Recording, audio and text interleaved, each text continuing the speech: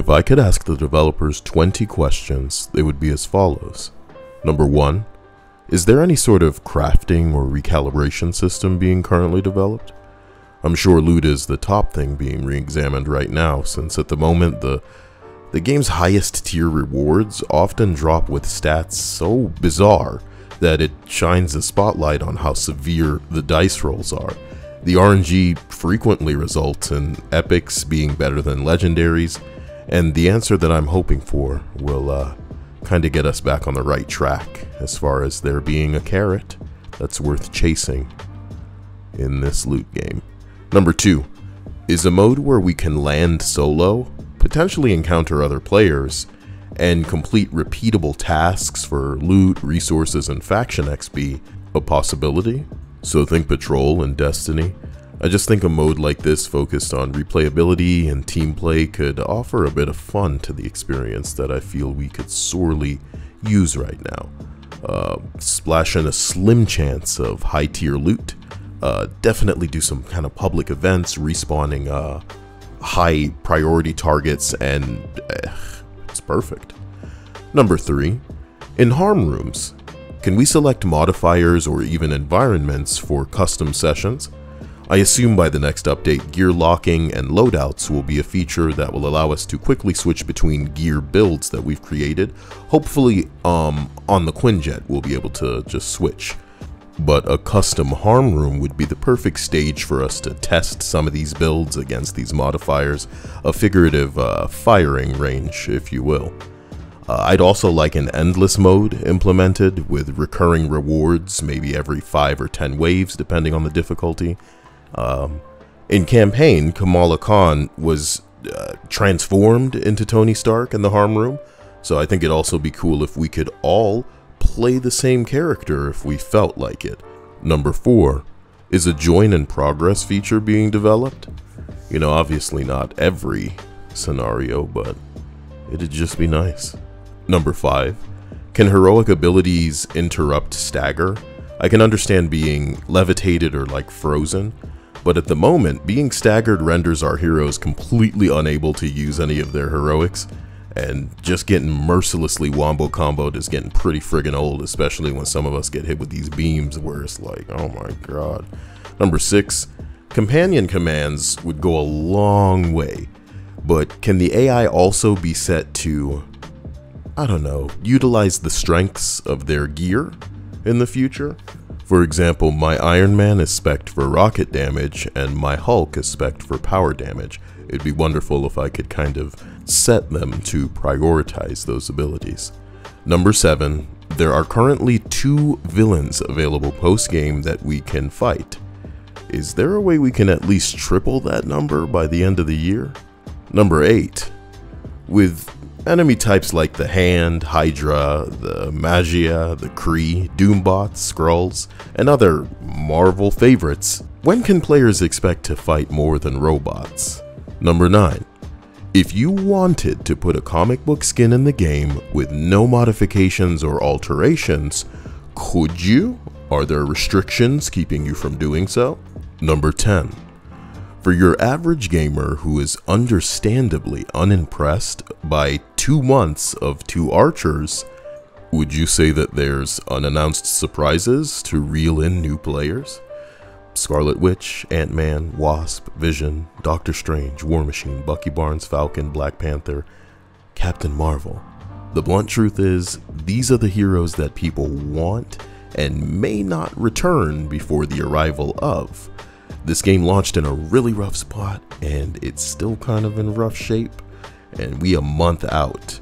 2 villains, 1 enemy type, no locations. Marvel's Avengers isn't just a Marvel game without a lot of Marvel in it, it's a looter game with no loot worth chasing at the moment. If you have the license to use these heroes, please drop them in as soon as you can. And if you can rip these skins straight out of the comics, deliver them, and trust me, players will buy the hell out of them. Number 11, in solo play, 3 downs and you're out. But in multiplayer, you can be downed infinite times. Is this intentional? And what's the design philosophy behind it? Number 12, Thor currently throws his hammer, but Could he be modified to allow the choice between whether he throws it or whether he concentrates a beam of electricity that counts as like range damage? You get what I'm talking about. There's a scene at the end of Age of Ultron where like Iron Man, Thor, and Vision concentrate a beam on Ultron for that money shot. If we could recreate that in this game, what are we looking at, like what, in a half a year before something like that's possible? Number 13, when can Hulk pick up cars? Number 14, will the marketplace reflect a $60 game economy? $12 for a takedown, $14 for skins. It's kind of too much for a game that's not free, especially when the skins are not as faithful to the comics as some people might have thought they might have been. No different hammers for Thor, no different shields for Captain America, etc. Just something I hope you guys consider. I'd also like the ability to see all of my heroes on screen, like the main menu, but at any time from, you know, the menu. I should be able to just pop them all up, see them all in the skins that I've gotten. You really need to think in terms of selling some stuff to these people. Number 15, can the emote wheel have 8 emotes, or are you shooting for 4? I can't lie to you, I saw Insomniac Games post a gif of Spidey from their upcoming game. Just wonderful. Reminded me of Into the Spider-Verse, just a non-stop fun celebration of a property. I want to feel like Marvel's history is being celebrated in this game through faithful and iconic skins people know and love, and the sass and irresistible charm of decades-old characters kind of coming to life in this, oh boy, you know, you get where I'm going with it. Number 16, can we share artifacts? I think it's a little bit excessive that we gotta do. Ooh, what a grind. I mean, I know you were trying to give us something to do for the, not this. Number 17, loading screens should show the skins that we have equipped for each hero, but I'll do you one better here. I feel that we should be allowed to save the screenshots that we take in the photo mode to an album and have it so that a slideshow plays while the loading screen is doing its thing. I feel like it's a missed opportunity not doing this. Fallout 76 did it. Honestly, you could turn something as crazy as a bunch of bugs and glitches into something that people are hoping for, because then the pictures would make for explosively unique loading screens that other people wouldn't have unless that exact same glitch happened to them the exact same way. Number 18, I admit this is nitpicky. I feel the comic book boosts are so minute that they could be tweaked just a little bit, or at least be offered as a reward for every 5 waves in some sort of endless harm room mode. Some people would genuinely never get off the treadmill if the carrot is appealing enough, boy. You want to see some scary ass endless streams?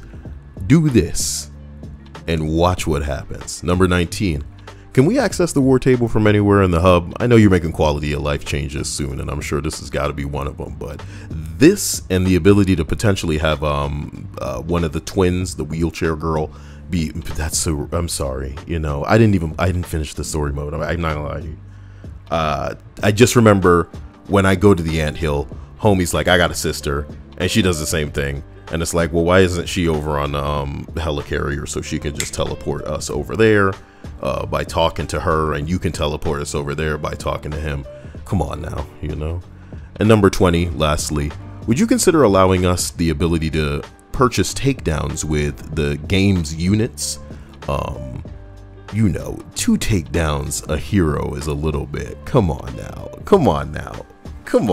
man.